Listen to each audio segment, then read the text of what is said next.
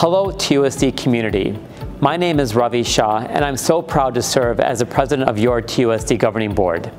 Much of our meeting on Tuesday, September 26th focused on school safety.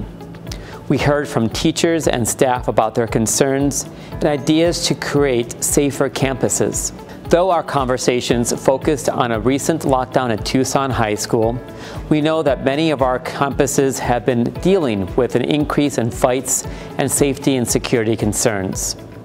Our discussion delved into intercom maintenance and monitor ratios, among other needs in our schools. Work will be done to address these issues by TUSD leadership and our governing board. At tonight's meeting, your governing board approved new video surveillance equipment at Catalina, Cholla, and Palo Verde high schools, now ensuring that security cameras will be employed at every district high school campus.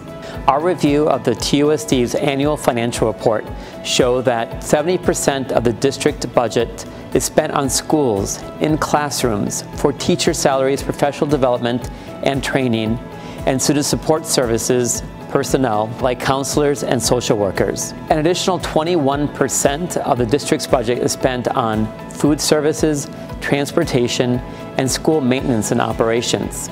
Your governing board also approved two important agreements with our unions. The first agreement ensures that counselors are compensated for sub-coverage and that elementary teachers are provided additional compensation for combo classes. The other agreement provided reimbursement for white-collar food services employees that participate in professional development activities.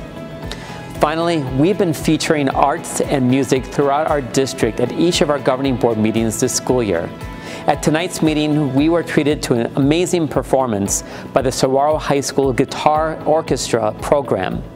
You can also check out your governing board members learning how to make crepes from our Saguaro culinary arts students.